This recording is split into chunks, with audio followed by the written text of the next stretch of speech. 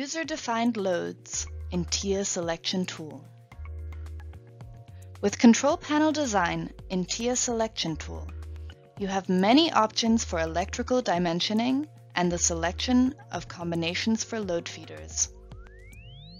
To set up the main circuit as realistically as possible, you must create and display all loads in the main circuit, especially to properly design the main switch of the control cabinet. To be able to describe as many different load types as possible, Control Panel Design in TIA Selection Tool offers the possibility to configure user-defined loads.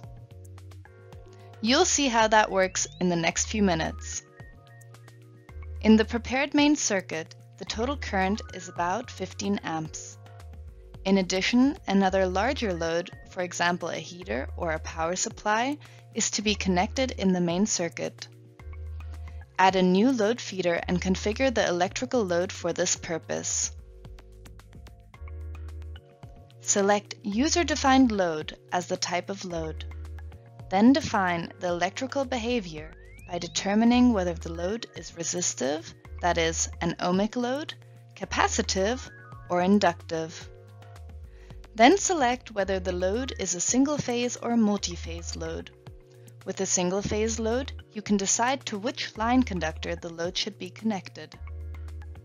As soon as you have specified the electrical power, the current is automatically determined. Then define whether the load is located inside or outside the control cabinet. For the configuration, it's also important to determine whether the load should be considered in the total current calculation.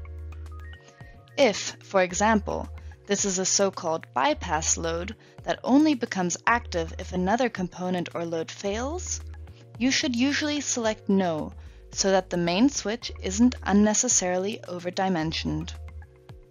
If you click on Go to InFeed in the single-line diagram, you will see that the load is applied and the total current has increased.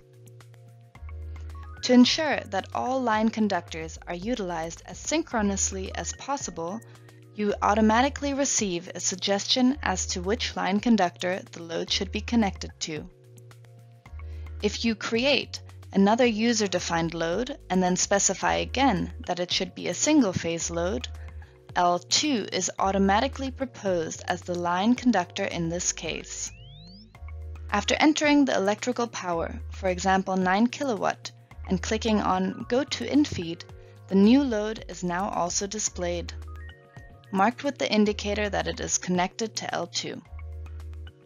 The total current hasn't increased any further because this load has lower amps compared to the load at L1. The distribution over the phases is thus taken into account. This would allow you to connect a third load without increasing the total current. These and many other functions are provided by Control Panel Design in TIA Selection Tool. Have fun trying it out!